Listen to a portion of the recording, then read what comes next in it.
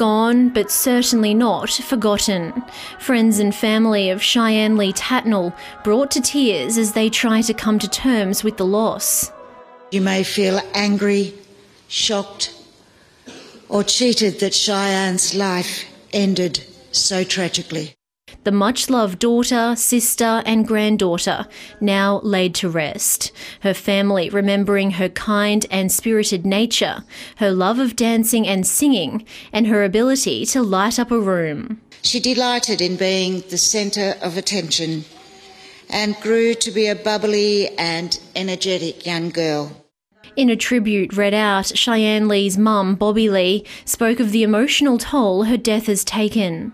I didn't get to tell you just how much I love you and that you were my life. The hurt I felt when you passed cut me so deep. I will never be complete again. Shyanne-Lee was last seen walking along Henry Street in Launceston on April 30. She was on her way to visit a friend, but never arrived. Police and SES then launched the largest search in northern Tasmania's history to try and find her.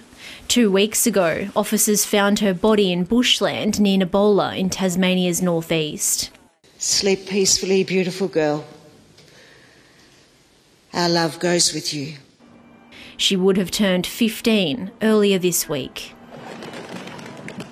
Just over 2 weeks ago, police charged Scottsdale man Christopher Mark Jordan with the teenager's murder. The 36-year-old is still yet to enter a plea and will next appear here in the Launceston Magistrates Court on Wednesday. Jessica Moran, ABC News.